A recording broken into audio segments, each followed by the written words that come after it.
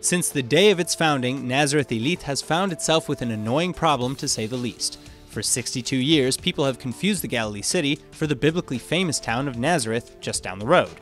But not anymore, as a public committee organized by the municipality has finally approved a new name. So say hello to the Galilee View, or Nof Hagalil. Constantly plagued with confused tourists who arrived in the town unawares of the difference, the city's mayor, Ronen Plot, made sure to put changing the name on the top of his to-do list. In fact, it was announced as his top priority issue just a week after his election.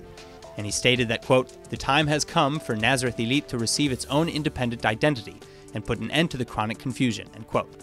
And true to his word, Plot set out to create a committee comprised of all the different demographics in the city, and the committee in turn took in roughly 200 suggestions from the public, 5 of which were chosen as finalists: Nof Illit, Kiryat Hagalil, Neve Illit, Nofei Illit, and Nof Hagalil. Then finally, the 5 were sent to the Prime Minister's office, which chose the winning name. Well, congratulations to the town for its new name and identity. May it finally represent them well.